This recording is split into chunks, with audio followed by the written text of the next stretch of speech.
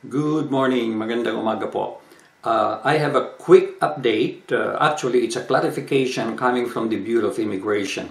This is not official in a sense that I found it in the website of the Department of Foreign Affairs or the Bureau of Immigration, but this was published in the newspaper in the Philippines yesterday. Very, very important. So, stay with me. Let's get on with it.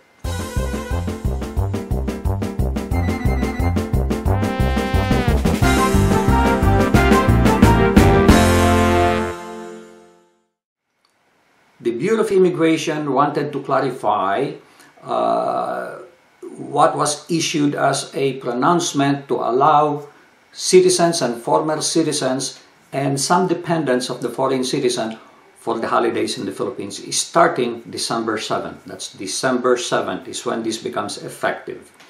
There were some vague issues, and to some degree I still have some questions, and I'll go through it with you as I go through the pronouncement. So stay with me very closely, and we are going to analyze each word or each sentence that they're saying. Okay?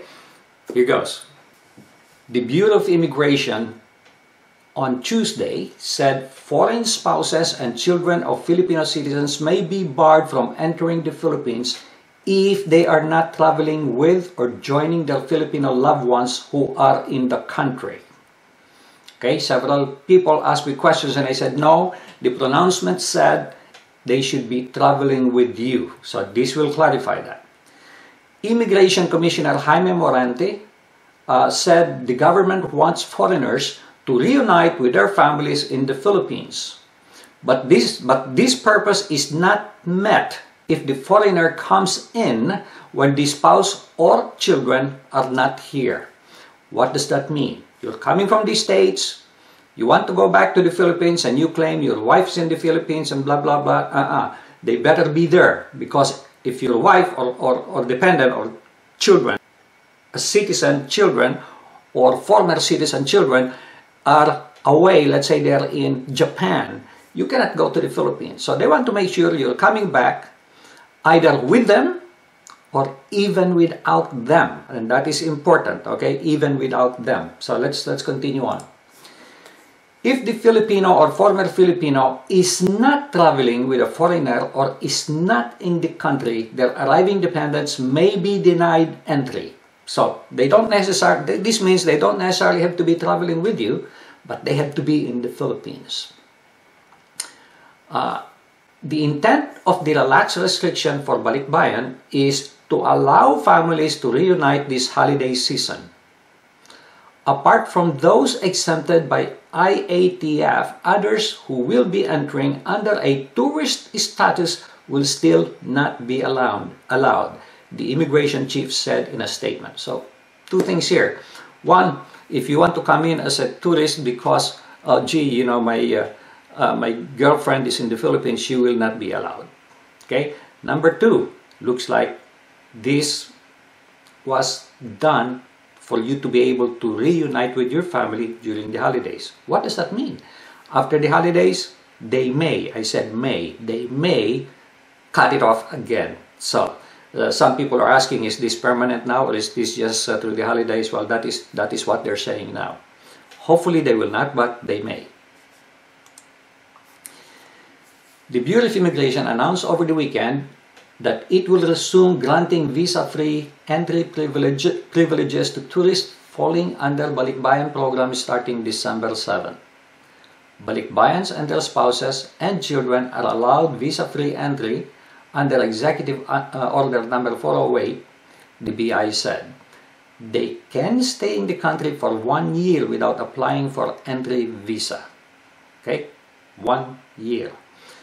Some people also ask for how long, so there's your answer. But they must be traveling with their Filipino or former Filipino. Well, again, that was clarified to mean that your dependents or spouse and children should be in the Philippines but not necessarily traveling with you.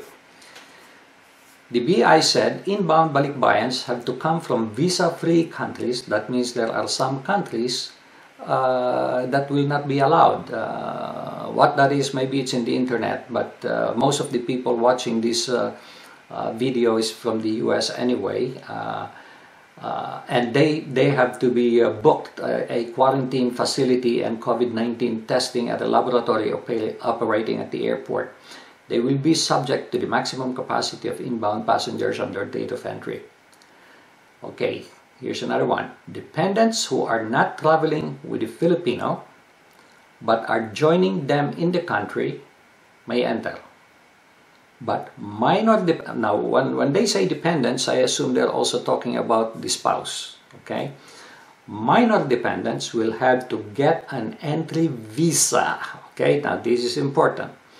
Even though they say it's visa-free, if it's a minor, you have to get an entry visa from the Philippine Post abroad, meaning it's not going to be issued at when you land in the Philippines. You have to get it before you leave the country, before you leave the US.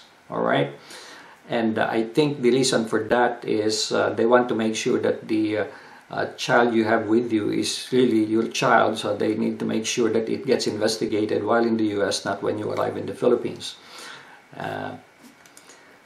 Foreign parents of minor Filipinos have also to secure an entry visa. So if you are let's say foreigner and you want to visit your child in the Philippines and he's a minor, you also have to get an entry visa so that differences could be resolved while you are in the US, not while you are in the Philippines. Other inbound travel restrictions remain in effect, the BI said.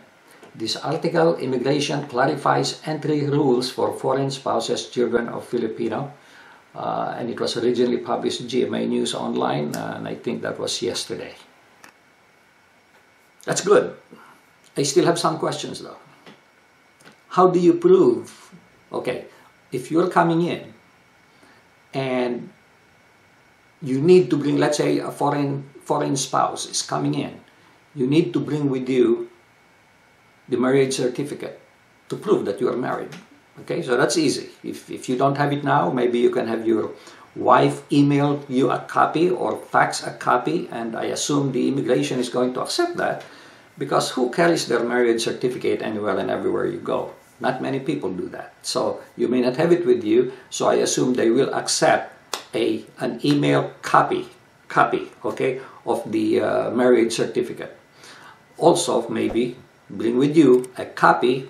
If you don't have the original, if you have the original, always bring the original. If you don't, a copy of the birth certificate of your wife to know that she is Filipina, okay? Or passport, if she has a Philippine passport. Now, the issue is, how do they know? So, suppose I'm in Japan, let's say, suppose your spouse is in Japan, they send you all this paperwork. How does the Philippines know that your wife is really in the Philippines? Good question. This is what I would suggest.